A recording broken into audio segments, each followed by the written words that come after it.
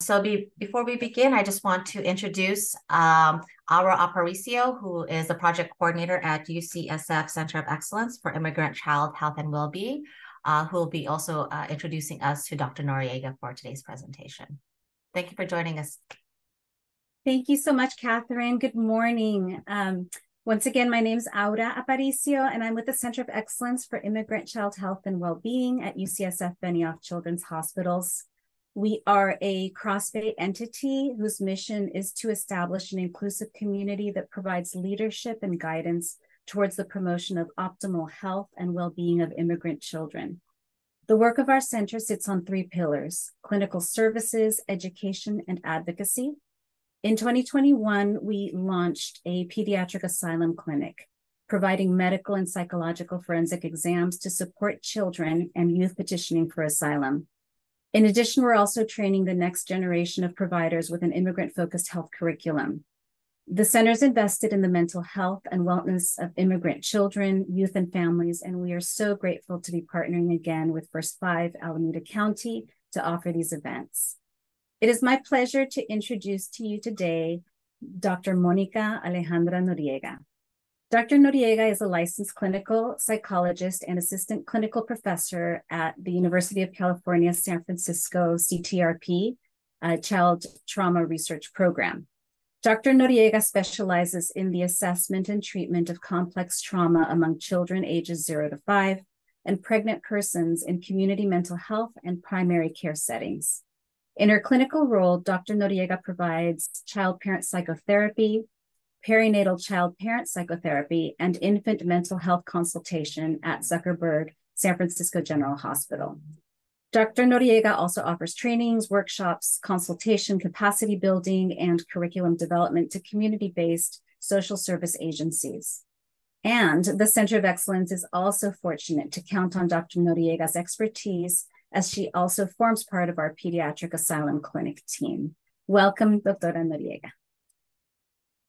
Thank you, Aura. Thank you, Leah. Thank you, Catherine, for the warm welcome, the generous invitation. Hello, good morning, everyone. Before I start sharing my screen and jumping into today's content, I want to just invite us all to get comfortable in our seats. Give ourselves some gratitude for arriving here this morning, for everything you had to do to be able to be present in this training today. And if we could just start today by taking a deep breath in through our nose and out through our mouth. One more time like that. Take a deep breath in through your nose. And exhale slowly through your mouth. Make any movements you need to make. Drink water. Take another sip of your coffee or your tea. You are where you're supposed to be. Please resource yourself as you need throughout the rest of this morning. And now we will begin. Can everyone see my screen okay? Okay.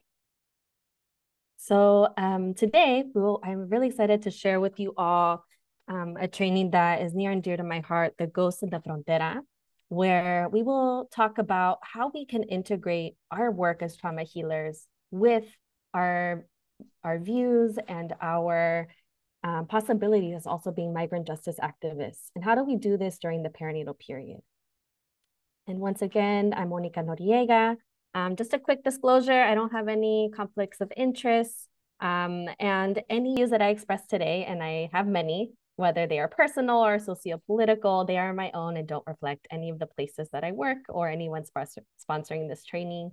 And I also want to say upfront that we're talking about birthing bodies today. Sometimes you might hear me say mothers or women, and I do my best to be inclusive of all birthing bodies that may not be that may not identify as women. Not all birthing bodies might identify as women. So I invite you to have some grace with me as I kind of code switch between those different terms, and also invite you to call me in if I do misspeak. So thank you.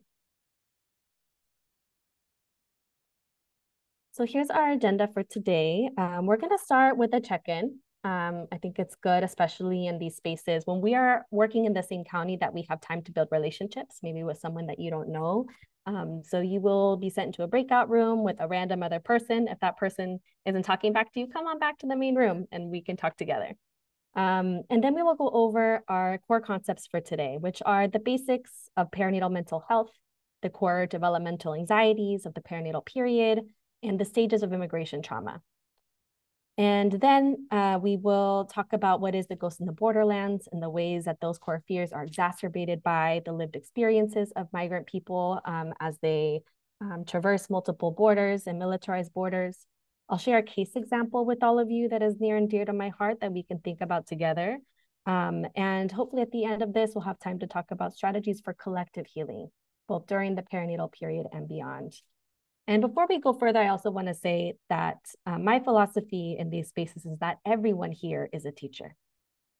Everyone here has something to teach us, and everyone here has something that we can learn from. So I want to encourage everyone to lean into your sources of wisdom, and feel open to sharing what comes up for you, either in the chat or coming off mute. I hope this can be a conversation. So here's our check-in. And I want us to ask ourselves and each other, what are the conditions, the material, the spiritual, the somatic conditions of the land in your community? How is the land? What are the conditions of the land right now? The lands that we're standing on. What are the conditions of the spirit in your community? How does it feel to go through your community? What is the spirit of your community? And what are the conditions of the birthing bodies and the babies in your community? Just reflect, give yourself time to pause and notice what are those conditions, and share with one another, because different people might notice different things. All right, so I'm gonna stop sharing and I will put those questions in the chat and we will open up the breakout groups.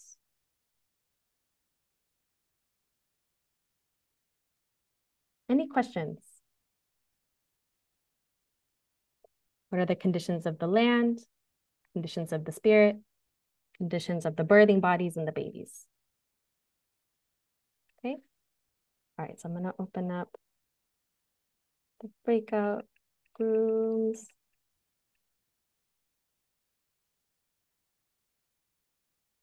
And we'll have 5 minutes.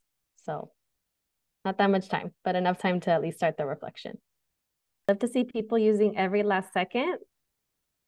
That leads me to believe that there were connections being made.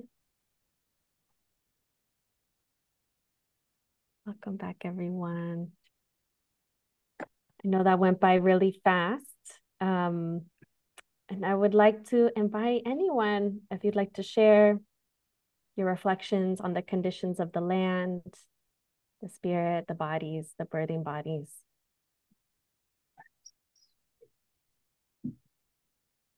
Any reflections or offerings anyone would like to make to the large group?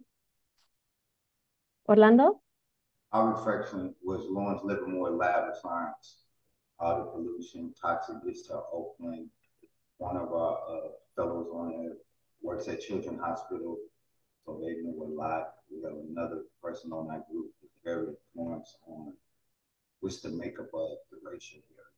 You know, we might say whites, blacks, Latinos, but it only exists in America. Whites is just a figment of imagination, because you can be from Poland, Germany, this, so you can't say white. You can't say it's a Hispanic or immigrant issue. I might be Latino X. I might be from,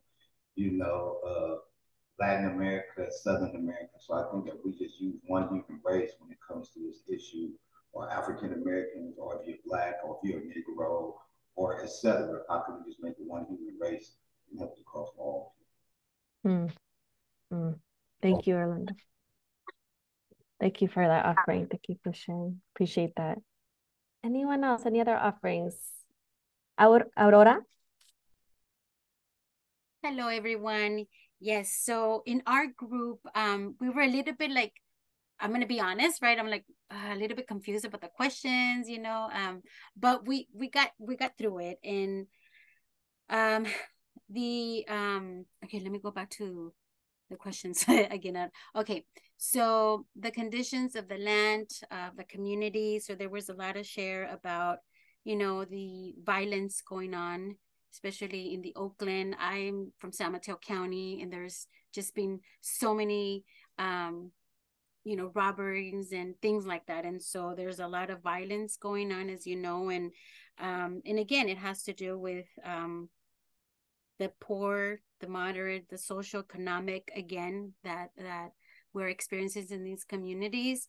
And there's, you know, and please, my group, if you guys want to share, you know, jump in at any time. And for the spiritual conditions of the community, again, you know, it's tense, it's scary, and it has shifted to all these years, right? And so and then for the conditions of the burden of the families, again, it goes back to you know, the poor, the moderate, what other services are there for these families? And if, you know, housing is a big issue right now, and so they say, yes, we have these, you know, complexes that are going to be for low income, when at the end they don't qualify. So again, it's just there's a lot of tense and yeah. So and again, that doesn't mean that when we need to come together as a community, we will come together, right? But again, it's all this division, right, that's going on. So yeah, that was well, thank you for those reflections, Aurora and Orlando. I think hopefully we can see that these things are all interconnected, right? The conditions of the land, the conditions of the spirit, and the conditions of the birthing bodies and the babies. And so with that said, let's keep building on this foundation that we're building together, about the intricacies, these connections. And so our intentions as we move through the rest of this morning, hopefully by the end of this, you can identify some of the core fears that we can expect to come up during pregnancy in the first 5 years of life. Hopefully we can also identify the parallels between the stages of immigration trauma and the stages of development that occur during the perinatal period, right? So like, what do they have in common? How are these things related? And how can I keep that in mind when I work with families that might have histories of migration trauma? And how does that impact maybe how they carry their babies and their relationship to their babies? And finally, hopefully we can leave here today with an exchange of dyadic and collective healing strategies. I have some to offer. I also want to hear the ones you all have to offer. And I want to start us off with this brilliant quote by Patricia Gonzalez. And she says that birth is a ceremony of a life way that is primary in reaffirming people's relationship to each other, to their environment, and to all of creation, and to themselves, right? And Patricia Gonzalez is an Indigenous scholar who really talks about how the perinatal period and the process of birth is so intricately connected to Indigenous worldview and how all things are connected. So that's why we started off today talking about these connections with the land and the body. And something that's going to guide us through today is what I call the regenerative principle. It also comes from Indigenous scholars, Indigenous wisdom that says that all material, all energy, everything that exists in our worlds and our communities is reorganized according to the social, material, mental, and spiritual way of existence. And it's presented as a living framework for understanding the human body. So the regenerative process means that all of this energy, everything that happens from spanning from birth to death, is not wasted. Everything that we experience, everything that we come across is then composted and then recreated and used for something else in the future, right? Nothing ceases to exist. Everything's constantly in a process of being born and reborn, right? This duality of life and death, this balance of light and shadow. So I say this because we're talking about such a sensitive period, right? The perinatal period, pregnancy. And we're also talking about forces that that generate a lot of harm and a lot of death. So how do we hold this duality of life and death as we move through this conversation? And many people say that the perinatal period or the period of pregnancy is when the life force and the death force are coming to the surface. It is a period of immense vitality and immense fear of losing life. In the process of creating life, we are also losing life. Within the female body or female identified bodies and organs, at the same time that we create eggs and we prepare to create life, also other things are being shed and are being lost, right? So life is constantly in a process of duality between creating life and making space for new life. So there's a duality of life and death that occurs during this period. And I say this because it's also important that we understand that pregnancy and the process of giving birth can often be one of the most dangerous times in a birthing body's life and a woman's life. And I use that term lightly because not all people that birth identify as women. The lifetime risk of maternal death across the world varies drastically. So I just want you all to notice here that in Western Europe, the risk of maternal mortality is 1 in every 11,000. And this was data just from this year. Whereas in places across the African continent, across Latin America, the rates are much, much higher, like 1 in 27, 1 in 320. What do we make of this? What do folks notice about this chart?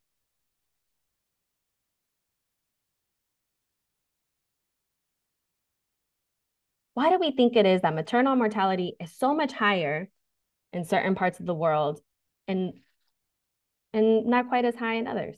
Access to healthcare. Access to healthcare. Mm-hmm. Any other thoughts?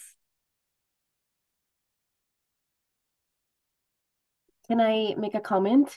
Mm-hmm. What immediately comes to mind is, as you were mentioning, that, you know, it's maybe Western medicine and the technology that is available compared to spiritual practices where everything is more natural and connected to the gods.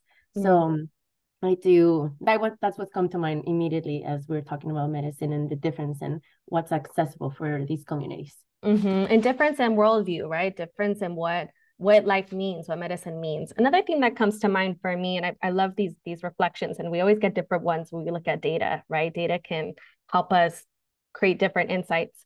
But when I look at this, I think about why is it that the parts of the world that have the longest history of colonization, the longest history of ravaging violence due to chattel slavery, due to attempted genocide of Indigenous people, have higher rates of maternal mortality in 2023 than the countries that have histories of being the colonizers. And so all that to say that history matters. History matters. Those legacies of violence have an impact to this day on the land, on the spirit, and on the birthing bodies in the babies. Yeah, there's a connection. And all those things impact healthcare, impact access. How connected can we be to our ancestral medicines and ancestral ways of healing and connecting? And so it's important for us to grapple with these things. And in the United States alone, this is probably not new information to anyone. And I also want to take in feedback from our Black colleagues that we shouldn't talk about Black death or Black birthing death if we are not also talking about and supporting Black life. So let's just name that here as well. And at the same time, I think it's important that we grapple with the reality that Black women in this country, especially after the pandemic or in the throes of the pandemic, had higher rates of maternal mortality than non-Hispanic white women. And so we see these same legacies, right, replicated in our country. What happens on a global scale is replicated at a smaller scale in our locales.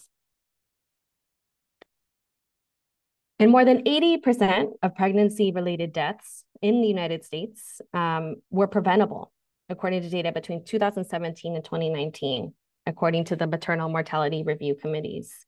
And so looking at this chart, you will see, and this is one study that was done by the CDC, that the leading cause of those deaths, those 80% of those deaths that were preventable, were due to mental health conditions.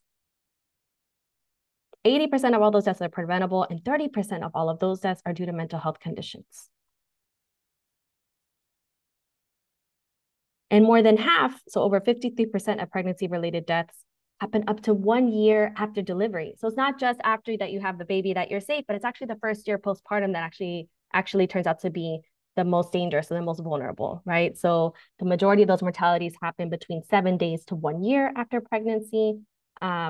or during delivery within 7 days after is only counts for about 25% of those deaths, right? Any thoughts or reactions to this information? Is this new? Is this preaching to the choir? It can be quite jarring. That what is it about the vulnerability, right? The duality of life and death in this period that is supposed to be about giving life.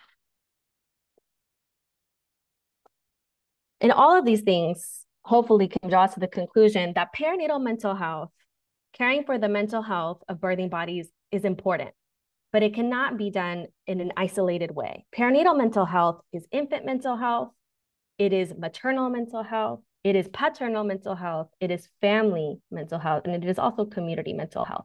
It is not enough to only focus on the baby or the birthing person themselves, but how can we resource the entire community to address these realities, right? Address this duality between life and death. And taking all those external factors, those external material conditions into reality, now let's take a look inward. The process of perinatal mental health work is much about turning inward and supporting the birthing person with their emerging maternal identity. Even if this is your third or fourth child, the process of becoming a mother to this baby is one that requires a lot of energy, a lot of integrating work, a lot of resolving or attempting to look differently at conflicts. And I recognize this language is very gendered. I do apologize for that. Daniel Stern back in the 90s wrote about the motherhood constellation and the emergence of the maternal identity. And that when during the perinatal period, there are multiple conversations that are happening internally. There is the dialogue with herself as a daughter, how her experience of being a daughter and as a mother. There is the dialogue with the baby that is on the way and that relationship that is now being born. And then there is a dialogue that is a little more ancestral. It is a dialogue with the maternal grandmother, with the ancestors, processing childhood and bodily memories of infancy and birth, and memories of interactions with the birth mother. Because just as your body is remembering what it was like to be an infant, your body is also trying to connect to the ancestral memories of what it means to mother and what it means to survive in these material conditions as a mother.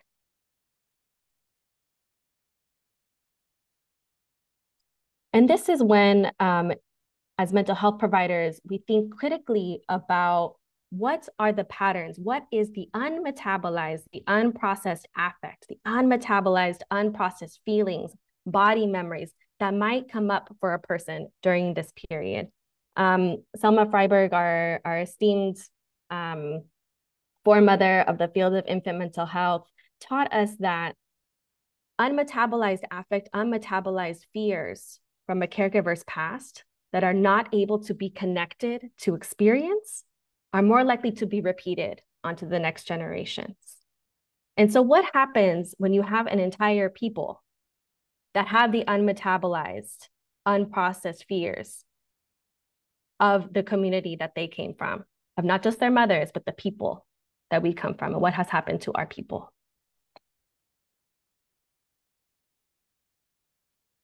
And all of these things are completely understandable and expectable. None of these things are pathology. None of these things would amount to a mental health disorder. This is an expectable process or fear I would expect any birthing person, any mother to grapple with across the lifespan, not just when you're pregnant, but especially when you're pregnant. And there are certain developmental anxieties that are necessary and expected during the perinatal period, because the process of being pregnant and preparing to bring another life into this world, when the conditions of the land, the spirit, and the other birthing bodies around you are suffering, it's understandable that we will have these fears, these concerns. But how do we create a society? How do we create a culture where those fears and those anxieties can be held, can be named, and are not shamed or blamed? So some of these normative anxieties during this period of immense disequilibrium is the uncertainty of survival. That is expectable. This fear of death. Will I survive? Will my baby survive? Will we survive the birth? What's going to happen after birth? It's a common fear. The other common anxiety or developmental fear comes with the transition that comes and the disequilibrium that comes with these identity and role transitions. Even if this is your third or your fourth or fifth baby, you're now transitioning from the daughter of or to the mother of this baby. But especially if it might be your first baby, that transition from being the daughter of to now the mother can bring up a lot of anxieties and fears, because all of us, all of our bodies have core memories of what it's like to be mothered or not mothered. Trauma is not just what happens to you, but it's also what doesn't happen to you that should have. Yeah. And even though these anxieties are completely normative and expectable, it's also important for us to think about what has happened to this person that might exacerbate these anxieties. And if unattended to, how might these anxieties, if they are left unmetabolized, unprocessed, unseen, unheard, might they then devolve into what could be pathology, what could be a true mental health disorder? And of those, there are many in the perinatal period, but we won't talk about those that much today. Oh, wrong way. The other developmental anxiety for us to keep in mind is the reemergence of deeply embedded psychological processes. Again, completely understandable that those unresolved conflicts, those unresolved traumas from the past stemming from the preverbal period, so back before your body had words to understand what was happening around you, might be re-remembered or experienced in the body in unregulated ways. We now have data to confirm that babies do remember and form memories of being in the womb. That being in the womb is actually a time when our nervous systems are developing. And for a lot of pregnant people, we can expect that maybe your body might also be remembering what it was like to be in your mother's womb, whether at a somatic or intrapsychic level. And how might those unresolved conflicts or traumas come up during the perinatal period? And all of these things taken together will manifest in the way that the caregiver or the birthing person develops the relationship to their baby, right? This baby that is on the way. Attributions is a fancy term that we use in perinatal and infant mental health to talk about beliefs that we have about the baby. Baby's not here yet, right? They're here, they exist, right? But we're starting to develop a relationship to them and with them, and an idea, a fantasy about who they are and who they might be. Yeah. And this isn't just for the birthing person. This is for everyone that surrounds that baby, right? We all develop these beliefs about the baby. We call them attributions because that baby can't talk or show us anything about themselves. It's all about what we put on them, right? Or what you might feel about them. And these things are all formed by, and again, this is very gendered language, by the fantasies, the fears, the conflicts, also the love and the hope and the wishes that we might have for that baby, right? And these things are often based on the attachment style of the mother, right? The experiences that she had, how much were her needs responded to in the past, and also what is going on in the community, right? What are the conditions of the land and the birthing bodies around her that might impact what we attribute to this baby? And so I love quotes, and I have one here from our dear mentor, colleague, one of my greatest teachers, Alicia Lieberman, and she says that babies mean a lot to their parents. They're the recipients of all of the best of themselves and all the dreams they have yet to realize in their own lives. But this emotional investment gives rise to positive attributions that engender joy and reciprocity in the parent-child relationship. So some attributions are positive, right? It could be that, like, I remember I worked with families in the NICU, and I had a dad who was visiting his baby, and he said, oh, he's going to be a little futbolero just like me. We come from a long line of athletes, and that he's going to go and be a campeón. And we were so excited, right? That's a positive attribute. He has hopes and dreams for his baby. But those hopes and dreams didn't quite match the reality of the fact that his baby was born at 25 weeks and was born with underdeveloped lungs, and likely would struggle a little bit in the first years of life to develop the motor skills and the body skills, the coordination skills in order to be a great athlete. And so what happens when the hopes and the dreams and attributions that might be as good intentioned as they are don't match who that baby really is? And this photo that I have here is of the encampment in Matamoros, Mexico, of a little girl holding her baby doll. So even as children, For those of us that engage in pretend play, we might even make attributions of our future babies that aren't even here yet. But babies can also, as Alicia says, become vessels for a parent's most painful hidden fears and impulses, as the child then becomes a representation of all of the repressed and disowned parts of that parent's identity. So those negative attributions often begin during pregnancy, often way before, and then they change and deepen once the imaginary baby becomes a real baby after they arrive, after birth. So negative attributions are kind of the other side of the spectrum. And these are things that we might see in instances of domestic violence, where I have had cases where I'll work with a pregnant person who the baby might have been the result, or the pregnancy might have been the result of an unwanted sexual contact. And every movement that baby makes reminds them of that violence. And so you might hear comments like, they're violent like their dad, you're aggressive like your dad, you're gonna be, necia like your grandmother or like so-and-so. And so then the baby, right, just doing what it does, growing in the womb, becomes a container for all of that unmetabolized, unseen, unheard cries of this mother, of this birthing person.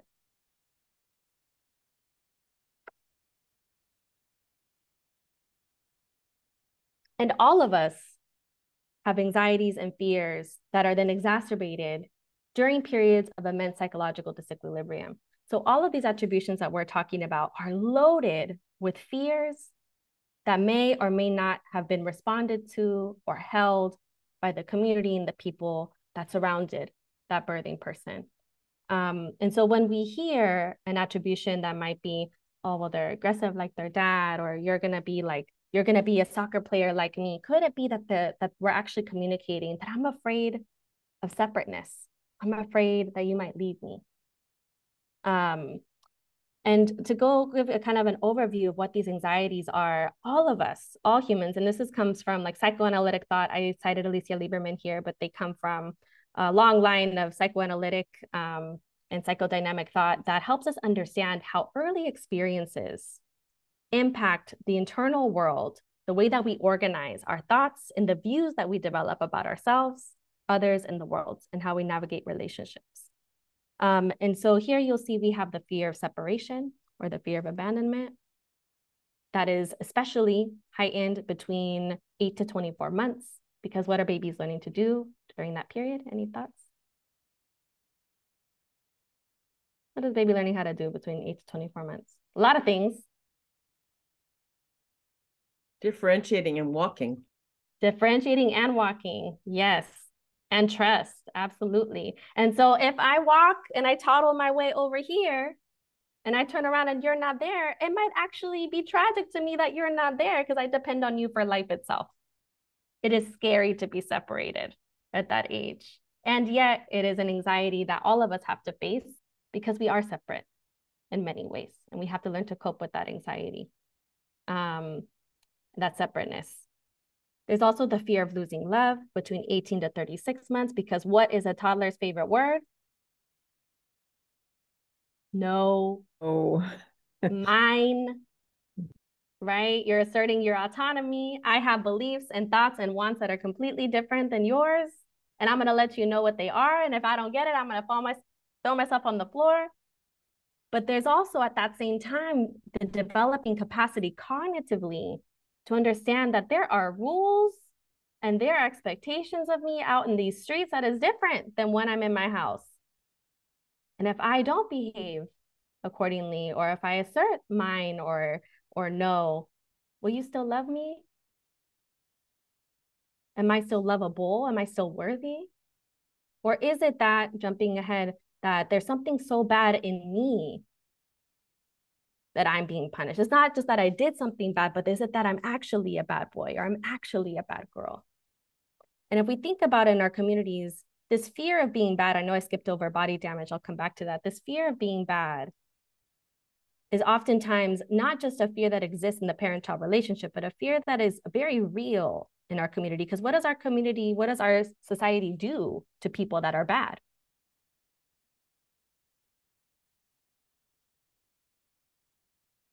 We lock them in cages. We isolate them from the rest of our community. We punish them. If you are bad, you cannot be close to me. Badness is over there. Yeah. And then finally, we have the fear of body damage, going back a little bit, which is a common fear, a fear that all of us have. Nobody likes your body being harmed or hurt, especially between 12 to 36 months. We don't have the best depth perception. We don't have the best risk perception. Injuries are going to happen. The first year of life, especially, is the most prone for injuries. But how does the world, how do people around me respond to my pain? And when we are hurt, right? So the ways that these fears are and are not responded to, not just within the parent-child relationship, not just within the family, but by the culture, by the society that we're living in, plays a big role in the beliefs, in the stories, in the fantasies we tell ourselves about ourselves and also about the babies. And going back to the fear of being bad, just driving this point home, the parent-child relationship exists within the context of the family relationship that exists within the context of the community. So what happens when you have an entire community where your community has been told that you are bad, your people are bad, your people are not welcome, are not worthy? And how do those echoes, how do those messages then seep down into the attributions, the relationships that we develop to the people, to the next generation? And susto, I want to give a word about susto, is a word that we talk about in a lot of different Latinx communities. Susto is another word for fear. And our Indigenous healers and Indigenous scholars tell us that susto happens when a pregnant woman, and it often happens to two people, and that the susto of the baby, so the susto of the mother is not just the susto of the mother, the fear of the mother, the unmetabolized fears of the mother is not just her fear, but it's actually a double fear for the baby. So not only does the baby have its own susto in reaction to what's happening around it, but it also has the mother's susto, right? So both of like the baby's internal individual experience and the mother's experience are being held in the same place. And this susto can happen prior to and during birth.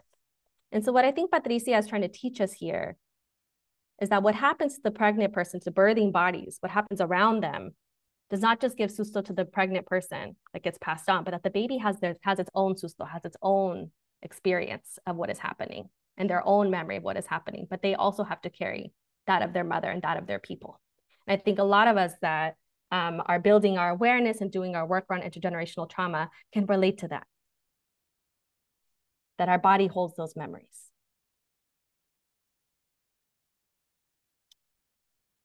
And so here we have kind of, again, trying to drive these points home. I think a lot of the times when we think about, talk about trauma and we go to trainings about trauma, it is really important that we acknowledge what has happened to the child. What are the adverse childhood experiences, the experiences of abuse, neglect, household dysfunction that have happened to the child? And how do those things then impact their health and the expectations, right? The beliefs they develop about themselves and others across the lifespan. But what often gets left out of the equation is what has happened to the community. What are the adverse or rather violent community experiences that then impact the expectations we have about others and ourselves that then lead to an increased likelihood of adverse or traumatic childhood experiences, right? I think it's important that maybe we start from the outside in rather than the inside out, right? And to put this concept in another way, many of the families that we work with come to us, or we are acutely aware, especially in the context of immigration and immigration trauma, which we'll talk about in a second, that the conditions of state-sanctioned family separations, of mass incarceration, of femicide, of state-sponsored violence, addictions, and all the other forms of violence are what the families, what the community is coming to us for help with. We ourselves are searching for answers, for healing from these experiences. But could it be that these conditions are really reflections of or colluding with the fears of being bad, the fear of bodily harm, the fear of separation, the fear of losing love. And what happens when our bodies then adapt to those fears being confirmed, where the very systems in our brain, like the reticular activating system that controls how we metabolize and regulate and express our emotions across the lifespan, is then adjusted so we can be more responsive to the threats to our lives, to the threats in our environment. But more importantly, if we don't take our eyes beyond the things that confirm these fears and don't name that these are actually rooted in legacies of white supremacy, of gender-based violence, ongoing attempted colonization, intergenerational poverty, we would be remiss. And I love this quote by Naira Wahid, where she says that all the women in me are tired. So this is not just the story of us and our people or our grandmothers, our great-grandmothers, but of all of the birthing bodies that have come before us across all gender expressions. And white supremacy is a project of fear and disconnect, according to Tema Okun. Shout out to Tema Okun for doing this work around white supremacy culture. And when we look at the parallels between white supremacy culture and how trauma manifests, a common manifestation of trauma is this experience of fragmentation or internal disorganization. We drop a vase, all of the pieces of the vase are still there, but they're all out of order. They're all jumbled up. It doesn't make sense anymore. Another thing that trauma does is it causes us to isolate. We might see a lot of social isolation as a trauma response. That is an understandable reaction to a real or perceived threat to our lives or our livelihood. But disconnection and displacement at a massive scale, at a global scale, are tools of institutionalized oppression. But you could see how these two might be confusing, or one might be mistaken for the other. This is a very overwhelming image, and those are not sperms, they are seeds. They used to be green, but I changed the color. I just want folks to take a minute and just take this in. This is an image that was created by Susan Raffo and Owen Marciano, and it, I think, outlines really beautifully exactly what we're talking about here, about how disconnection and fragmentation due to trauma and also due to systematic oppression leads to a culture of disconnect and displacement. So all of us, I think, at some point can identify coming from an intact culture. And then there is a threat. And this leads to a whole host of reactions that happen not at an individual level, but at a cultural collective level. And that leads to community members in distress, elders and caregivers that cannot attune to community members' needs because they themselves are in survival mode. And then that leads to unmet developmental needs across generations. Notice that I said developmental needs, so needs that we all have. All of us have the developmental need for those fears and anxieties to be held and seen and responded to, right? That doesn't change about the human condition. And then that, according to this image, and this is just one interpretation, you might have your own, can contribute to that loss of attachment to kin, to group, to land, to spirit, that sense of isolation, and that sense of displacement. And then we have a generation of people that are isolated.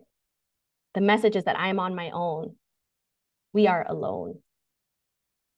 There is no togetherness. And that leads to an entire people living in a state of freeze and disconnection, separateness.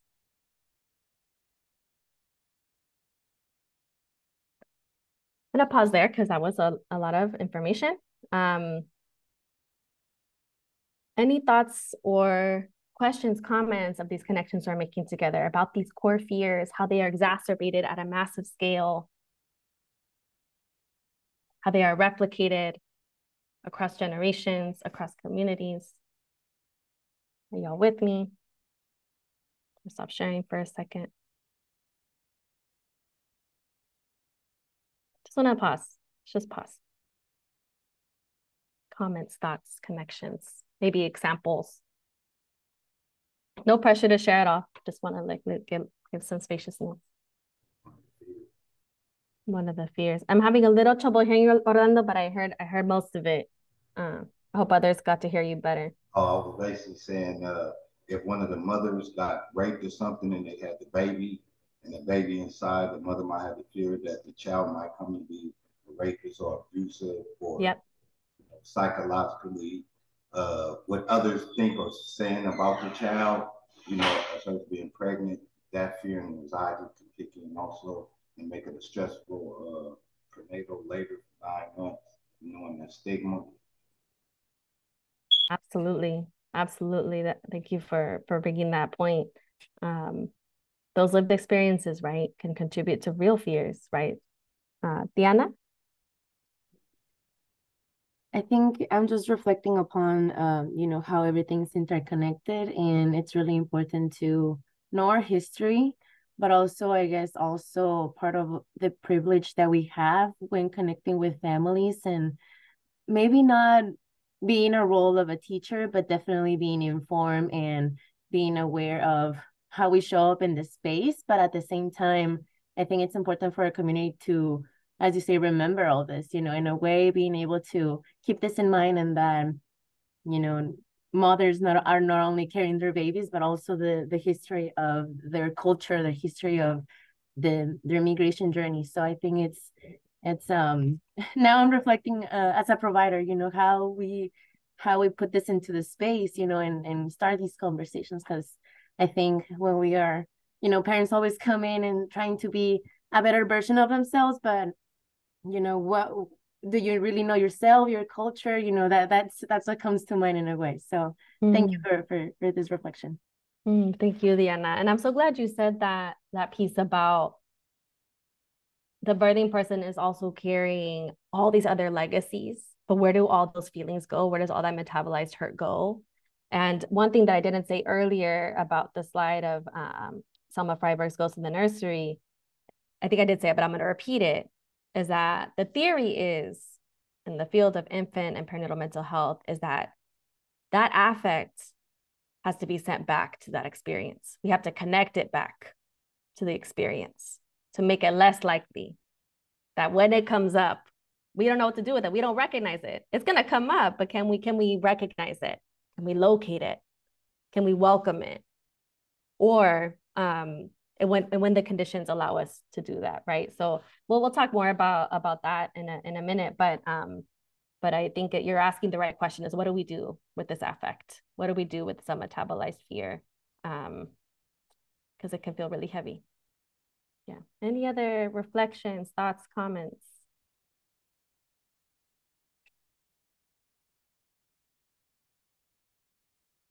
All right. Well, we're going to keep going then. I appreciate all of your reflections, your attention. Feel free to stop me, slow me down at any point. And as we transition, so now that we have all that out of the way, that conversation about these core fears, how these things work, how they manifest the perinatal fear, now let's layer on the community that I am dedicating my career to, my community, communities of people that have had to flee their homelands or that have been displaced from their homelands, and how these fears are exacerbated or might manifest under those conditions. And Naira Wahid says, I have a lot of her poems because I think they're great, that my mother was my first country, the first place I ever lived. Mi madre fue mi primer país, el primer lugar en el que viví.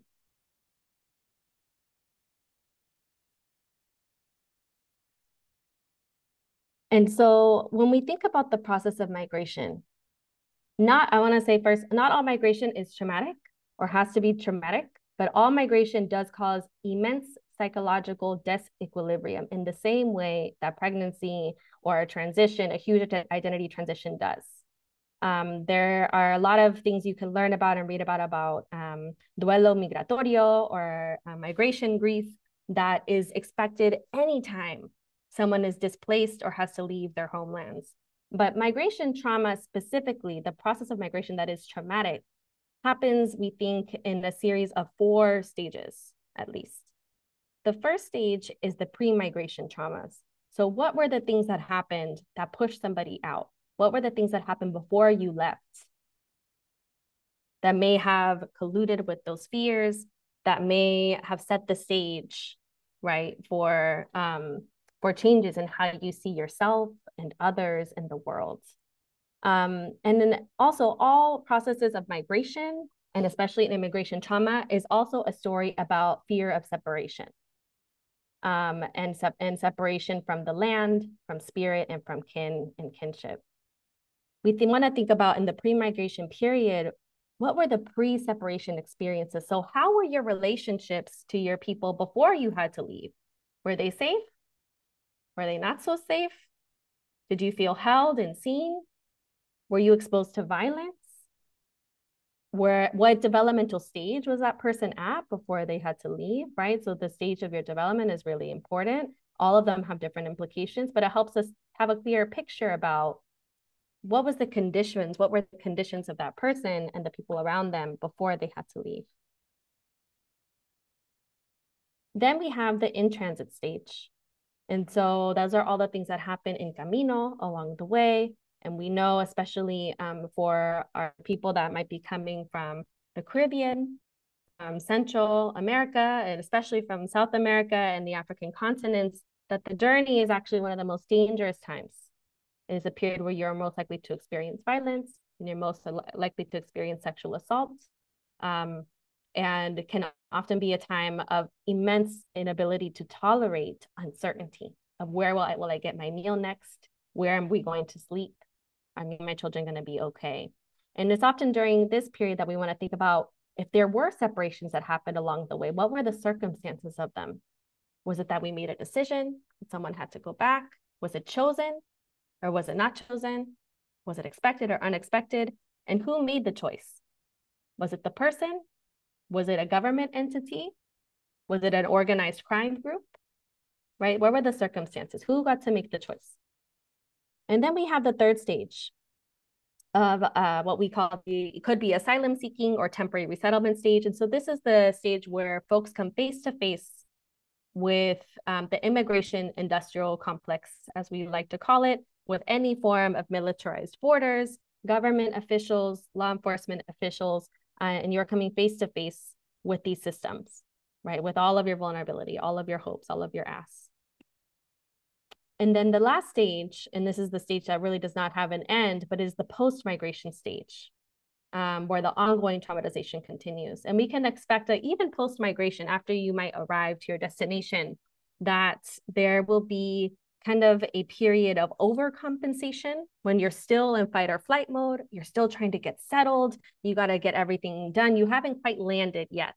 It's not safe to land yet. And we also know that especially the first couple of years in a new country can often be one of the most stressful times of uncertainty and resettlement, even under the most ideal of circumstances.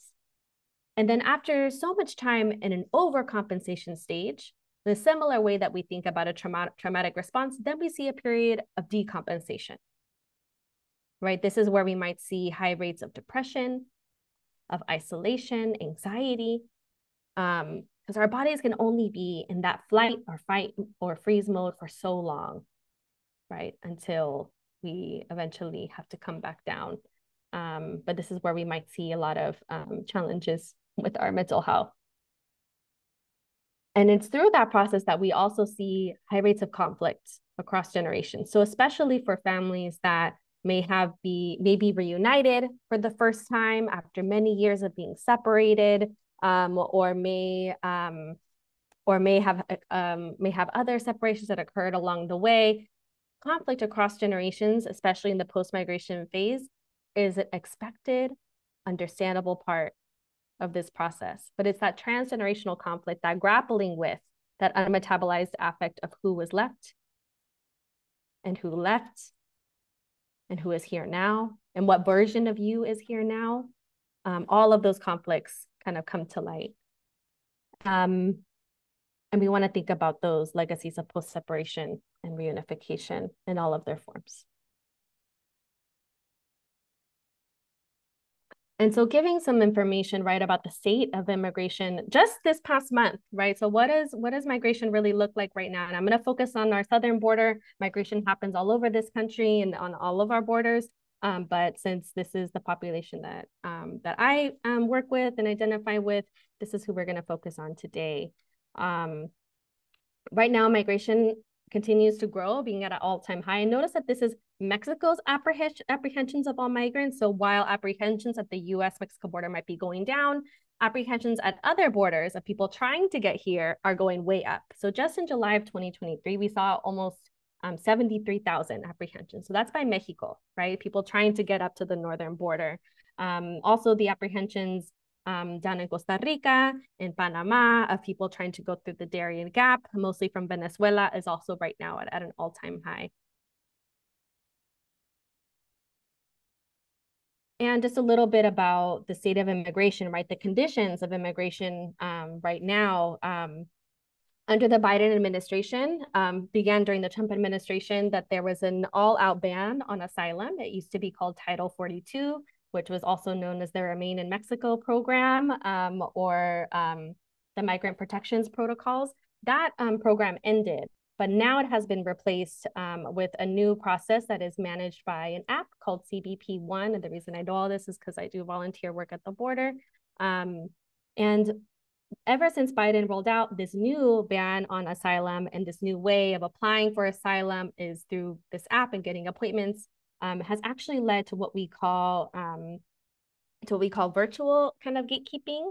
And so the problems with this app is that this app is although they propose it as something that would be more equitable and more just and more orderly, has actually perpetuated the same racial biases, the same forms of violence that were happening when folks just presented their bodies at a port of entry. So I will say that asylum is an international human right, but under the past two administrations, it had effectively ended at our southern borders. And this CBP1 app has had many issues. There was a time where to use the app, you have to take a picture of yourself and all of your children, like a selfie. So you have to have a smartphone. And then if you do get a smartphone and you can upload the picture, there was a period where the app literally did not recognize Black babies' faces. And I say this is a reality. You can look it up. There's been many articles written on it, but the CBP1 app did not recognize Black babies' faces. It would only recognize some Black adult faces. And so what would happen was Black families, from a lot of them from Haiti, from different parts of the African diaspora and the Caribbean and South America, would try to make an appointment so they can cross legally through a port of entry, fleeing violence, right? These are people fleeing violence on their lives, were not able to make an appointment for their entire family. So they had to choose. Do I make an appointment for myself, knowing that my baby isn't included in the appointment, or do I not? And ever since, and now that bug supposedly has been fixed, but the damage has been done, right? And the Department of Homeland Security director told reporters just this month, on August 17th, just last week, or last week, a couple of weeks ago, that they've now deported more than 145,000 people thanks to this app, thanks to this new process since May 12th, right? And I hope you're alarmed and outraged by this reality, because I am too. And I also want us to think about, as we're having this conversation about these core fears, and they are exacerbated by the conditions that we find ourselves living in, the systems of oppression we find ourselves living in that are then perpetuated by these processes. What is the message that sends? And interestingly, the people that are most impacted are the birthing bodies and the babies. And just this month as well, there were about 32,743 people. This was just on one day, on August 27th. There were 32,000 people in prisons, in immigrant detention centers all across the US. So these are people that have not committed a crime. The vast majority have not committed a crime. They are fleeing violence. They are being imprisoned, right? So remember earlier we were talking about the fear of being bad. What does our country do to people that are bad, or that are told that they are bad? We put them in cages. We tell them you are bad. You are not worthy. You are denied. Or you're sent away. And I just want we could just take a breath. These are alarming realities, but it's important that we look at them, because these aren't just numbers. These are real people that have real lives, have real bonds, that are worthy of our attention. And I would like maybe just to, before I give this case example, I'll stop sharing for a second. Any thoughts, reactions to this information? I know this is a lot. It's a lot to take in. Many of you might be hearing this information for the first time. I wrote down that quote from Nayira Wahid, "All the women in me are tired." It is, I'm glad you stopped us for a breath, because it's just heartbreaking and overwhelming. Thank you. Thank you, Susan. Noticing if we just pause and notice what's happening in our body, just saying these things out loud. I feel hot, like I feel hot. I just want you to notice what sensations you're feeling. What does your body recoil from? What does your body want to do?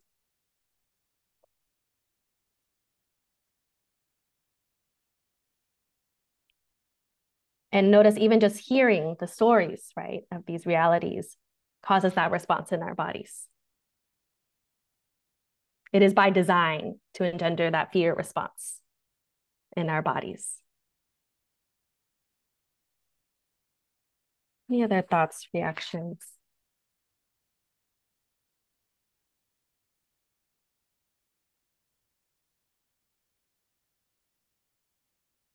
I would like to share how you spoke to, when a mom is pregnant, of that, what the child, the pregnancy and the baby are going through. But again, as adults, when they're immigrating to a new country, I really looked at that, comparing both, and it's like, wow, I was like, wow, that is so true. And it even triggers a lot of my own things, immigrating to this country. And I, as well as Susan, I did, I love that quote, right? All the women in me are tired. And this is just me. And I think about like my mom, my grandmother, her parents, right? And just by looking at these numbers and then this app, I had no clue, Monica, honestly, I had no clue about this. And it just infuriates me. And I think about these families wanting to come here for a better future for their children, right? And I just, it just takes me back. I grew up with a single parent, and just to know that that was her goal, protecting her children, giving them a better future. And I think about, again, those children that are in prison. I think about these moms that are pregnant in those type of environment. And so yes, it does. Yeah, I'm very just disgusted, because we're in a country that I know, freedom of speech, and it's we have so much opportunity, and we do have the space for these families. So yeah, it just takes me, and I could go on and on, so I'm gonna stop, but I thank you for giving us that space to breathe, because yeah, it's a lot to hold. And again, our work that we're doing, that we provide for families that have children under 5, this is all toxic stress, right? Mm-hmm. That we bring from so long, and then now we pass this to our children. And so Thank you, Aurora, and thank you for making those connections. And I think a lot of us right now, even if you do not have a direct memory or connection to this information, it again causes that trauma response in our bodies, because we are humans. We are whole humans, de carne y hueso, of meat and bones. So maybe this would be a good time just to reorient yourself to where you are. So look behind your shoulder. Look at the corner of the room that you're in. Remember where you are. Look at the door. Where's the door in the room that you're in? Yeah, just remember where you are. Remember who you are. right here. We're doing this work together. Thank you all. Thank you so much for sticking with it, for allowing yourself to feel. Again, remember, trauma, just like white supremacy culture, is a project of trauma wants us to disconnect, to isolate, to feel fragmented. But institutionalized oppression wants to keep us displaced in disconnection. Healing is about reconnection. So we have to reconnect to the feeling, to our bodies, to each other. And I hope we're doing that here today. And as I was saying, you know, these aren't just numbers. These are real people. These are our people. But I want to share a family that I care about very much, Sonia, who I worked with for 2 years. And so this is a kind of, we love genograms. I like genograms. It could be a little confusing. Circles mean it's a woman or woman identified. Square means a man or male identified. And Sonia here, and she, you know, gave me permission to be able to share her story with you all to help educate folks about these intersections, right, between trauma that happens during pregnancy, perinatal development, and also migration trauma. So I also want to honor and thank Sonia and her family for trusting me with their story. Sonia, when I met her, she had just arrived to the US and had just given birth to a baby boy, and was having a lot of trouble connecting to him. He had a lot of big behaviors. He was hard to soothe. He had feeding challenges, and she would just lose it on him. Like, she would yell at him, and she's just like, I don't want to be like this with my baby, but there's something wrong. There's something wrong. I feel I'm having trouble connecting to him. And that's why she came to us for help. And so Sonia, when she was a little girl, she was from a Central American country that was very important to her and her family. So she grew up in a little pueblo. It was like very, very country, you know, a little more isolated, remote. And she, you know, was raised in a multi-generational home with her mother, her father, her grandparents. And when Sonia was just 5 years old, her mother and her father separately at different times had to leave. They immigrated to the US. And Sonia was left under the care of her maternal grandmother. And while she was under the care of her maternal grandmother, so mind you, she was 5 years old, separated from both of her parents. This is something that we see a lot because of circumstances. And when Sonia was about 16 years old, she was sexually assaulted by a man in the community, and that sexual assault resulted in a pregnancy. And in the country that Sonia is from, not only are abortions illegal, but if they find out that you had a miscarriage, even you could be imprisoned.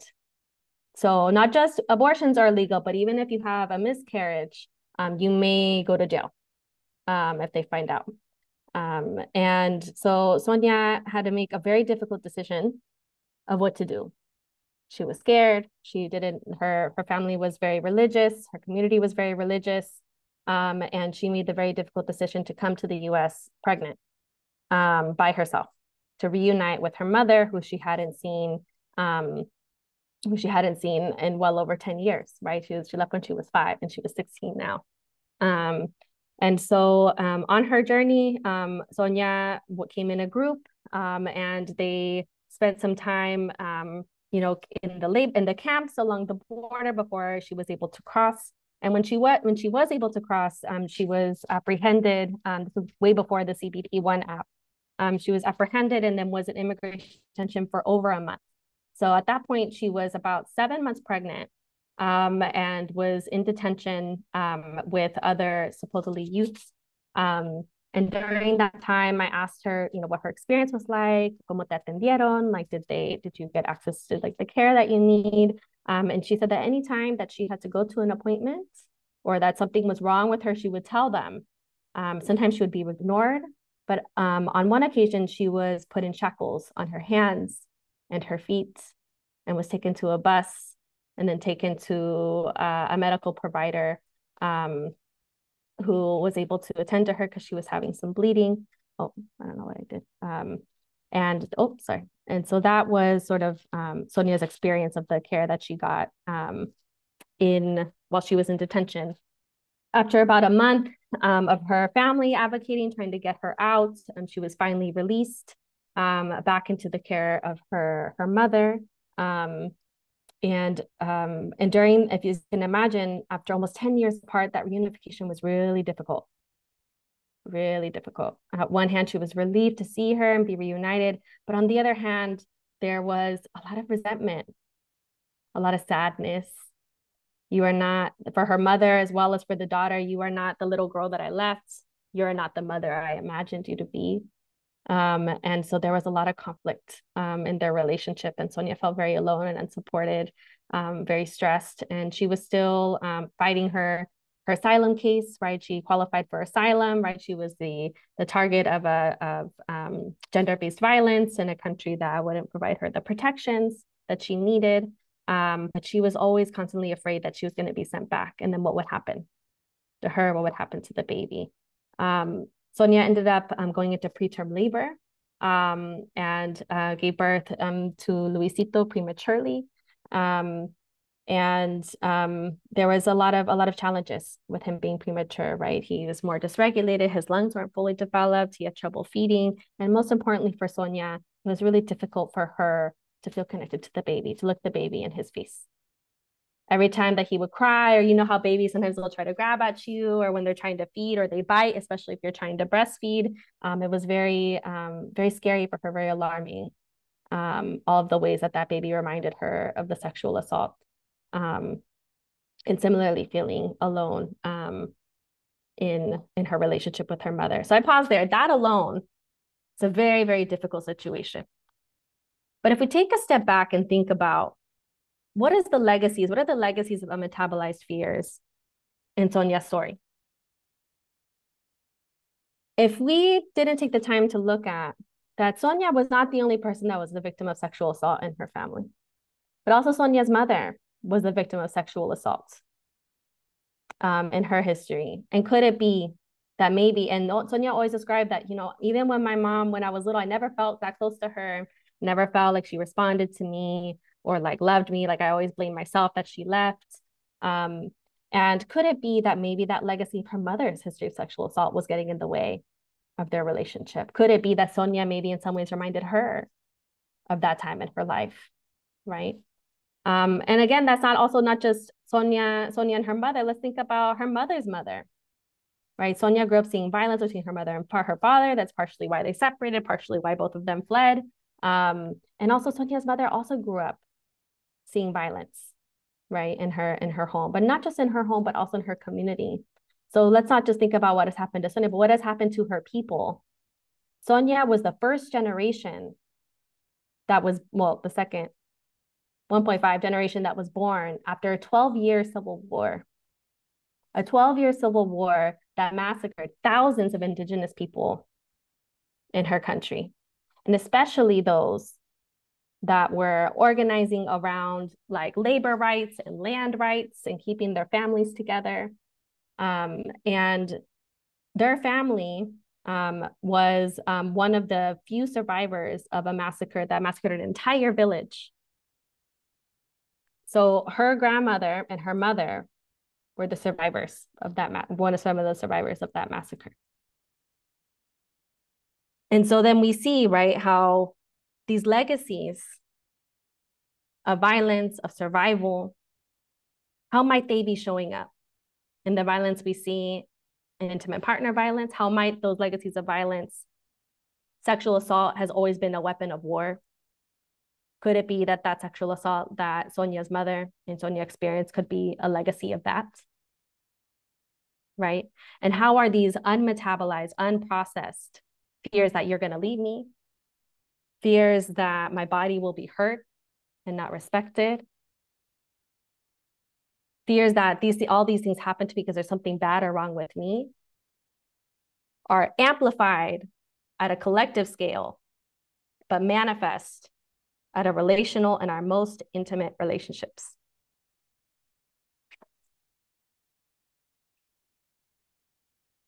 And so in the same way that we have the first second, third, and what quote unquote fourth trimester of pregnancy, we can also layer on these stages of immigration trauma that we were talking about. So in the same way that when Sonia was in her pre-migration trauma stage, she had a fantasy, not just of who her baby was going to be, but she had a fantasy of what life was going to be in the US, what my life was going to be like when I'm reunited with my mother. So the fantasy baby of who her baby's going to be existed alongside the fantasy of me, who I'm going to be in the future. And in the same way that the fantasy baby turns into a symbolic baby when we attribute the movements, the realities, the material conditions of what this journey is turning out to be, that's different than the fantasy, parallels exactly to how the reality of coming to this country, coming face to face with those material conditions, those militarized borders, those circumstances, also takes us further away from the fantasy and closer to the conflict, that the fantasy and the reality might be very different. And in the same way that Sonia was getting ready to meet the real baby in the third trimester and trying to grapple with the possibility that my fantasy, what my life's going to be like in the US, and the reality of what it's going to be pregnant and about to have my first baby while I'm reuniting to my mother, we're all coming together around this period. And in the fourth trimester is the period where we can expect that process to happen where we are getting ready to meet the real baby, right? It's all about meeting the real baby. The fantasy baby will always exist in our minds and hearts, but we're getting ready to meet the real baby. In the same way that in the fourth stage of migration trauma, we have a period of overcompensation and then decompensation and then transgenerational conflict. Did we not also see a similar parallel to the postpartum period? So we can see how these ghosts of these unmetabolized fears, anxieties, affect of the perinatal period of the migration trauma context then get amplified during that perinatal period, right? So those fears of survival, will we survive? The fears of identity and role transitions, and the fears of the re-emergence of those deeply embedded psychological processes are exacerbated by conditions that confirm those fears. And so that, my friends, is when we talk about ghosts in the borderlands, we're talking about what happens when you have an entire people like Sonia, like her mother, like our mothers, that have been told and have been shown that your bodies will be harmed, you will be separated, and all of these things are happening because you are bad. We view you and your people as bad, that there's something wrong with you. And so in the same way that we know that the ghosts in the nursery are the unmetabolized, unprocessed fears and feelings from the mother's past, that if are unconnected, unprocessed, are more likely to be repeated. How do we think about us as a community having these unmetabolized, remember that fear, that heat we were all feeling? I was just looking at the numbers. That's what that is. Those are the ghosts in the borderlands coming to tell us that we are afraid. These conditions are telling us, are poking and trying to confirm those core fears. And so we have a choice to make as a people. Will we continue to be fragmented, displaced, and disconnected? Or can we slowly, intentionally, lovingly, gently pivot back towards reconnection? And we are also not just our ghosts, we are also angels. So Alicia also talks about how we can't talk about the ghosts without also remembering the angels. Sonia's story is not just one of trauma. It's not just one of pain. Sonia and her people are so much more than the things that have happened to them. And when I asked Sonia as part of our treatment together, was there ever a time that she felt safe, connected, held?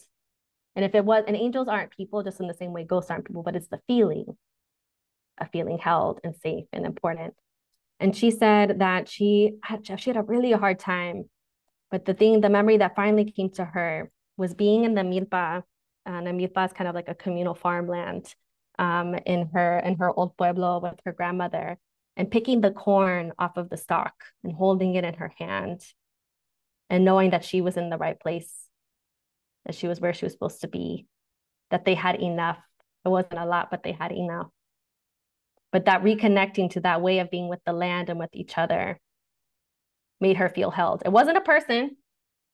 It wasn't a special hug or a special event, but it was the feeling of being connected with land, spirit, and each other.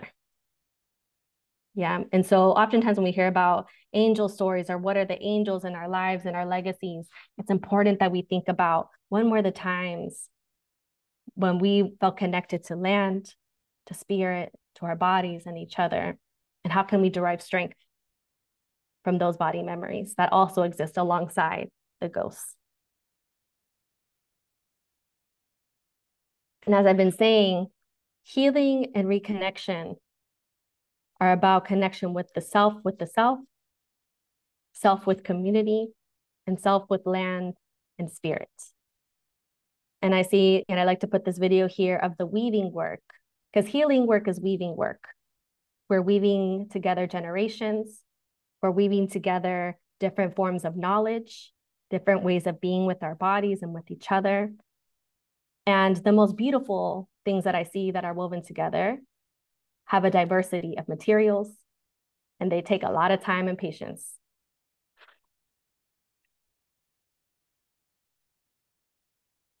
And I think, let me pause there before we start talking about RJ and how we heal.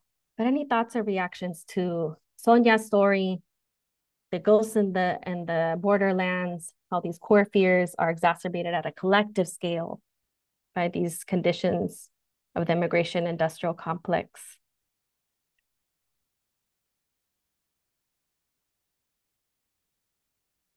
I'd like to go. Hello, everyone. It kind of, so my family moved here when I was about 10 years old, and that was 17 years ago. So everything you're describing in this presentation is very, I feel like, still very recent for me. What we went through, and this kind of shed some light for me with the relationship I have with my mom. And it helps me have empathy for her because I am a mom myself now, but God knows the kind of decisions she had to make, for us to get to where we are. So I really do appreciate this presentation. Thank you for sharing it. Wow, thank you. Thank you, Lida. And thank you for sharing your story with us too. Any other thoughts, reactions, questions?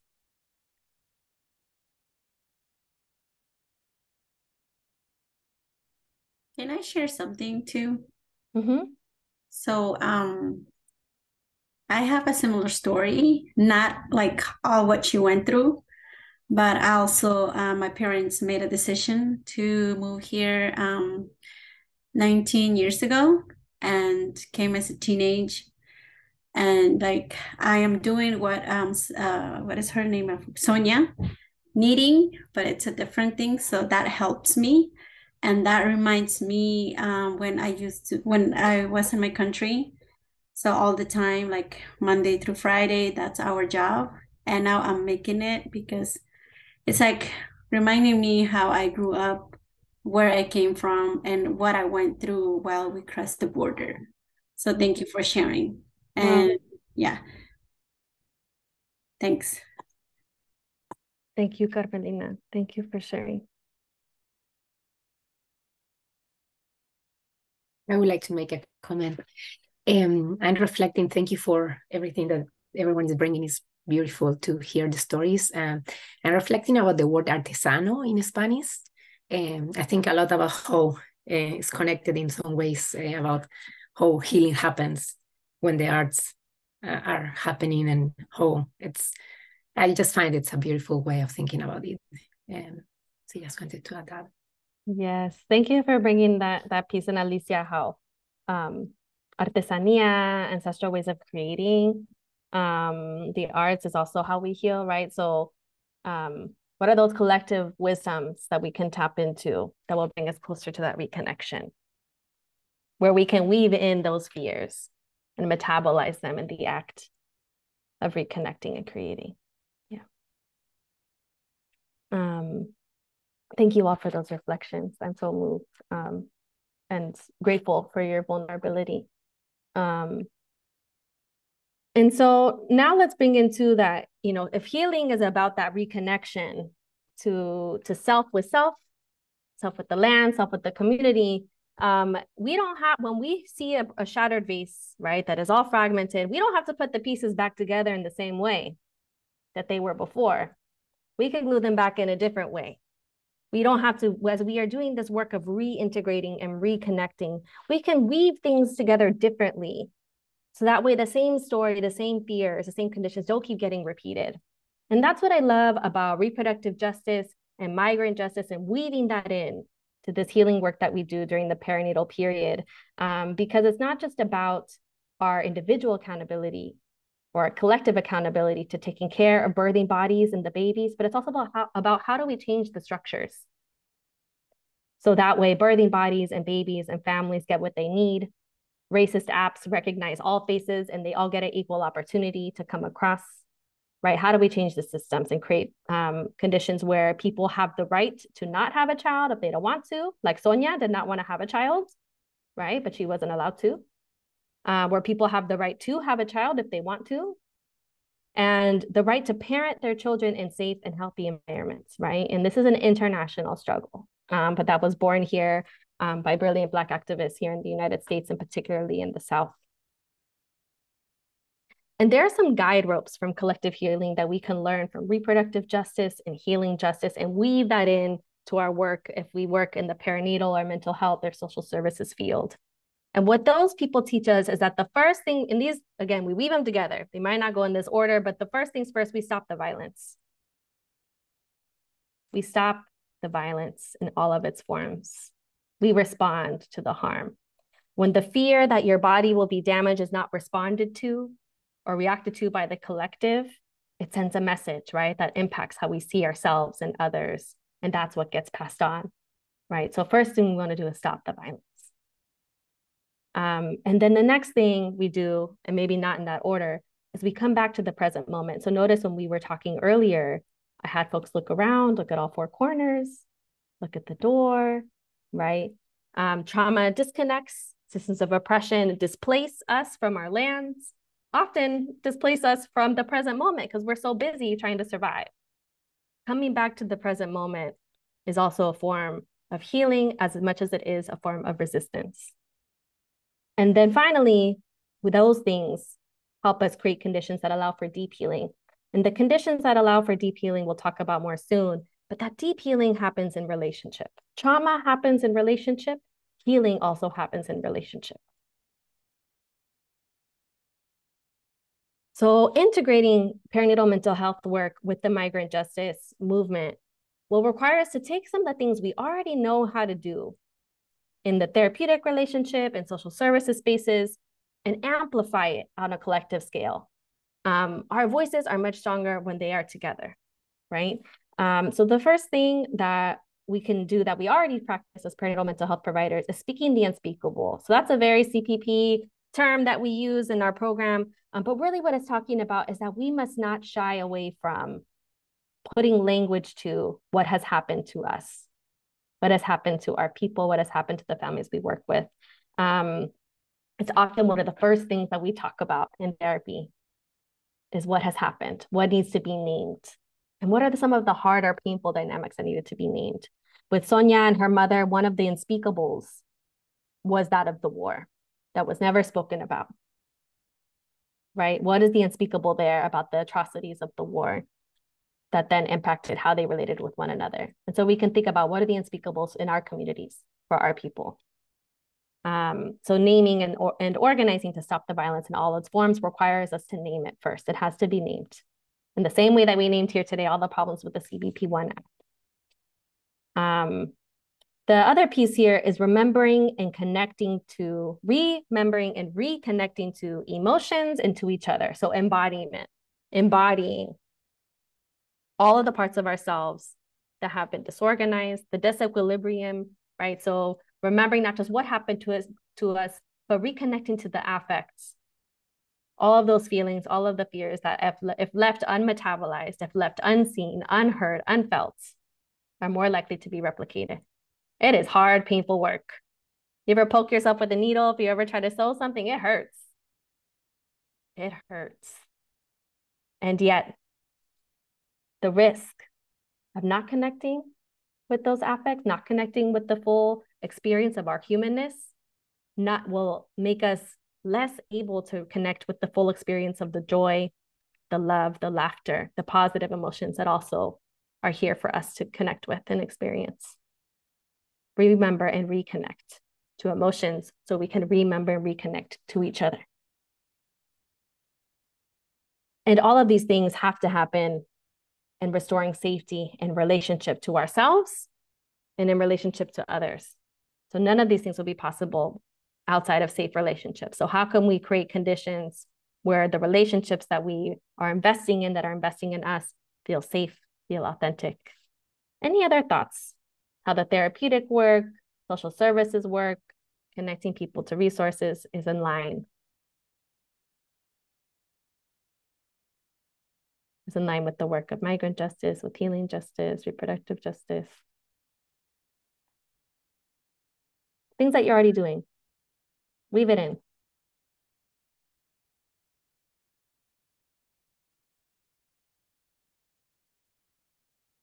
I know y'all are all hard workers out there. We do a lot. We go above and beyond for our people.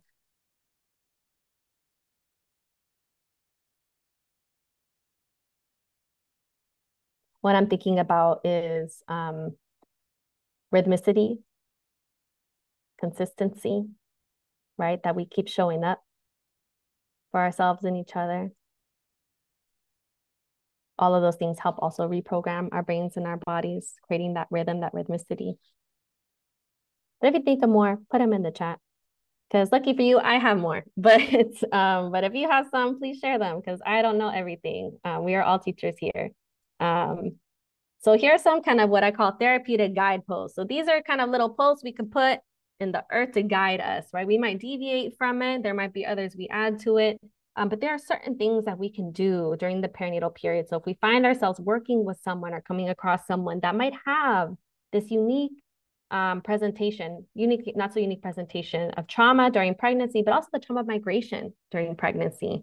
And this can apply also to people with any histories of migration trauma. First thing is noticing feelings in the moment.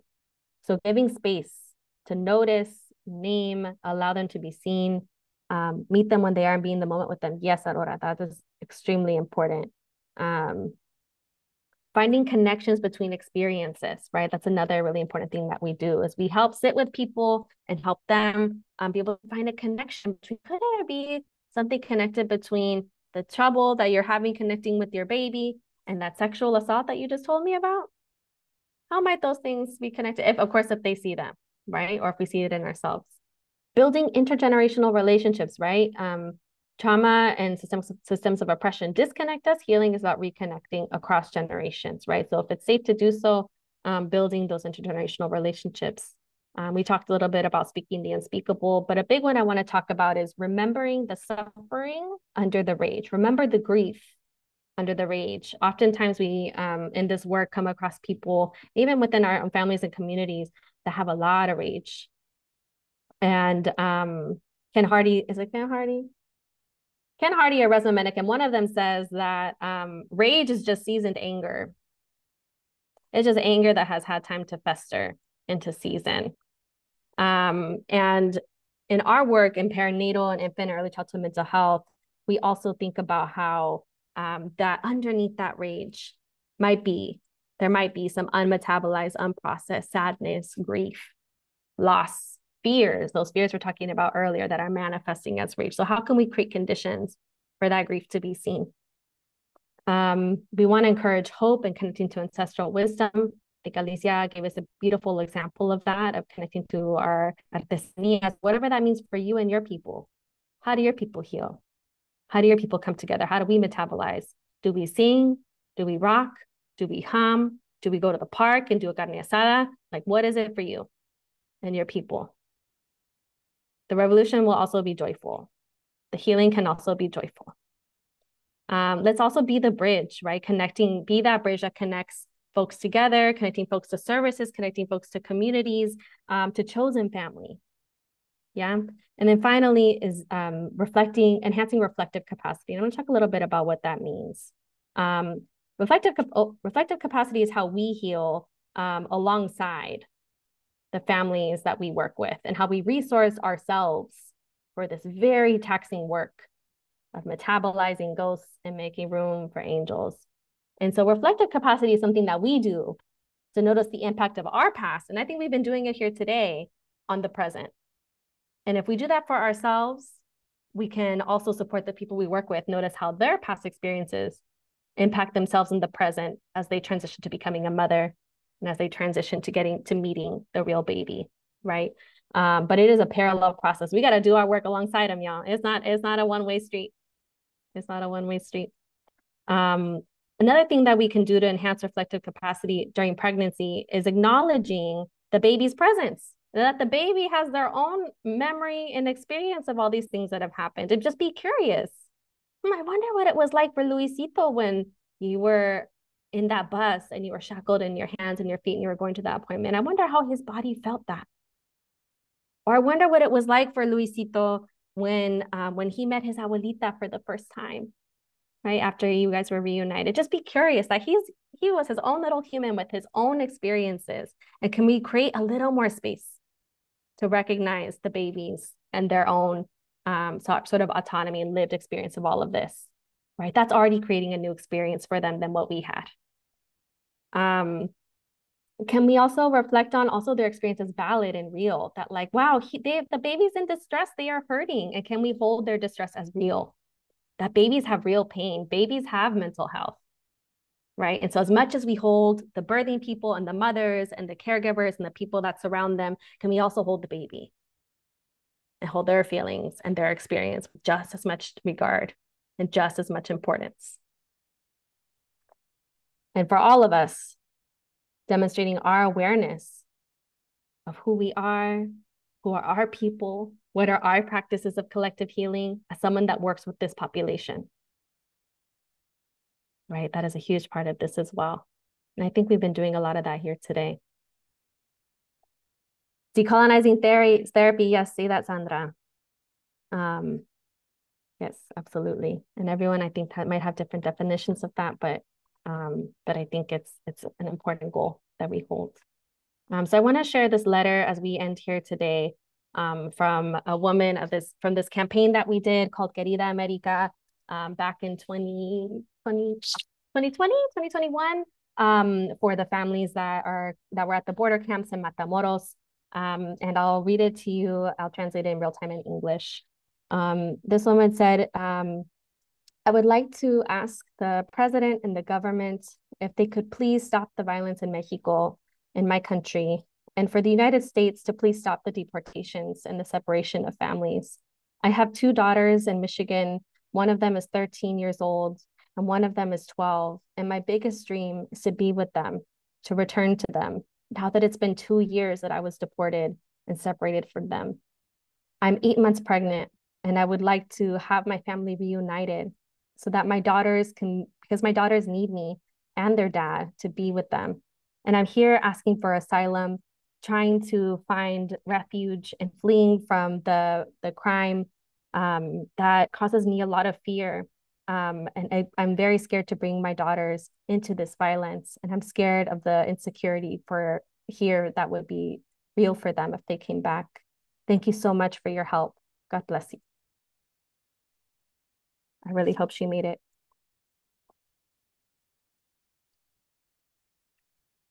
So now I want us to just marvel at these redwood trees. I don't know if you've ever seen redwood trees recently, but they live in little families, like little circles. And that's like kind of their little family. And they all have this intricate way of connecting at their roots and communicating with each other. So even if there's a wildfire or something happens, they communicate to all the other ones, right? In the same way that we pass down what is remembered. It's not just about fear, but it's also about survival and sharing resources. And Leiva Chavez says that the revisioning of history es una gran limpia. It's a big clearing. So when we revision our history, revision our communities, it's a way of clearing out and making way for the new. And so I want us to just take a moment and just imagine a society where the needs of pregnant people children and their families are generously met, and where the idea of tearing children from their families as a way to care for them is laughable. This is a vision for a safer society without family policing, and it's not a pipe dream or an academic fantasy pie in the sky or a revolutionary utopia. But we can imagine confidently a society that has no need for family policing because we are already creating it. That's a quote by Dorothy Roberts. And so I want us to just take a moment and just visualize our work here today, all the internal work that you've been doing, all of the listening, the integrating, the examples, and all the work that you did to get here to this point on this Wednesday morning, as if it were completely successful. Never is that way, but let's just imagine for a second it was. What changes because of our work? What becomes more possible? What is no longer allowed? And how does it feel to be in that world? And that's a reflection by Adrienne Marie Brown. Sorry, I don't have the citation on here. How does it feel to be in that world? Even just saying that out loud, I notice my shoulders drop. Just imagine for yourself. Here's some books that I'd like to share with you all that I based a lot of this workshop on, that I continue to learn from. These are great resources. Take a screenshot. We'll also put them in the resource folder. All these are wonderful for that weaving work that we're doing here together. You want to learn about perinatal mental health and how to support pregnant people make room for baby is a great resource. Has great case examples that integrate the migrant justice lens with the perinatal healing. And all of these books I derive a lot of wisdom from, and they're from different disciplines, right? And so I encourage you to also put, if you have any books or resources in the chat that have helped you along this journey, please share them with us. And finally, Miriam Kava says that let this moment radicalize you rather than lead you to despair. And to radicalize just means getting to the roots, right? Let it mobilize you. Let it inspire you to change the fabric of society. And I want to thank you all. I want to leave it some time for Q&A. I'm so grateful to those that shared for your presence. And I'll give us just a few minutes just for discussion. Please use this QR code and take my survey. We will be sharing one soon. But I do take your feedback very seriously. And First Five will send out a survey as well, but mine is very quick. Ase, Deborah.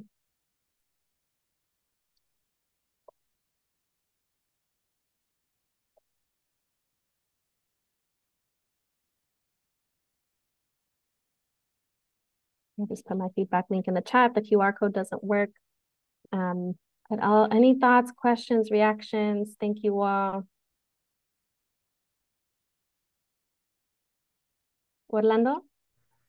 Yeah, I think this was a great presentation. I liked how y'all presented and broke it down. What really turned me on is like y'all doing it not just for a check, but y'all doing it to really help people and give people the resources. People just didn't get on the Zoom call just to get that 4 or 5 hours or a couple hours for their job. We're really going to take this information, go back to the community, and really help them. So that's what made it very interesting. Wow, thank you, Orlando. That means a lot to me. Thank you so much. Welcome. Thank you so much for that feedback.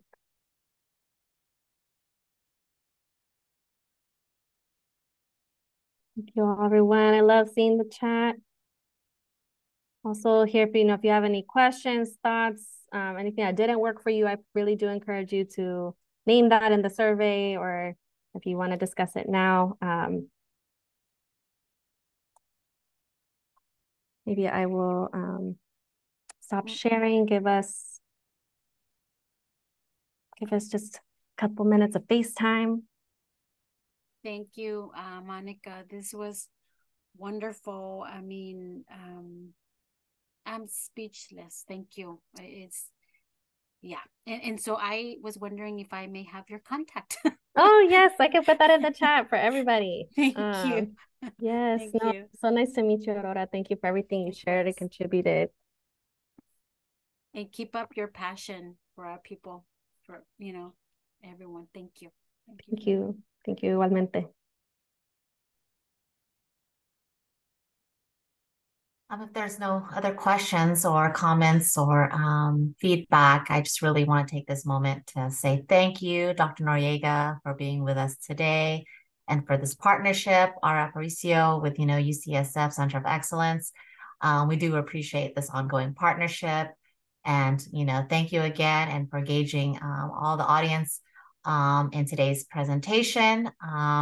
Again, we have the link in the chat for the materials presented today and information. And just a friendly reminder to keep an eye out on the survey. We do welcome your feedback and appreciate your time in filling that out. So thank you everyone for your time and look forward to seeing you in our future trainings. Have a nice day. Thank you, everybody. I'll stick around for a few more minutes. Thank you for your feedback.